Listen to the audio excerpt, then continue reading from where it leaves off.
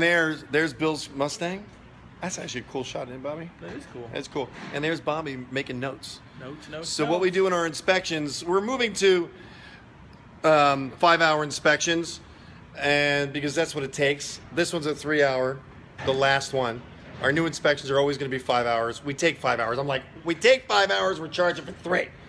But Bill, know that you're the last one. Bill, know that you're the last one to get the 3-hour inspection, which takes 5 hours.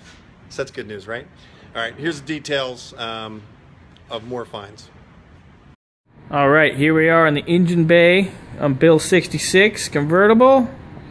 First things we see, obviously missing a radiator cap. The radiator itself has seen better days. It's definitely a little on the rough side. 4-blade fan, no fan shroud, with what appears to be a 2-core radiator.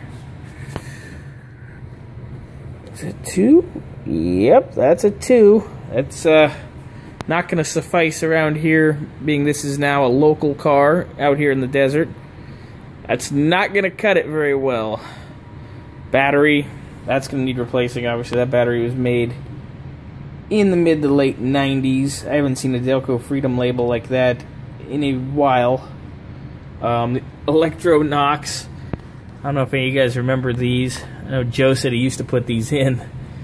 Little electronic emission control system that retards timing and vacuum reference. It's a hokey emissions thing from the 70s. Air cleaner lid. Seen better days, but it's original. It's all here. It's intact. It still has the original sticker. One thing I noticed about the hood on this car, the underside is blue. Then there's red overspray. I have a feeling that this car did not start its life out as a red GT. We will be delving deeper into that.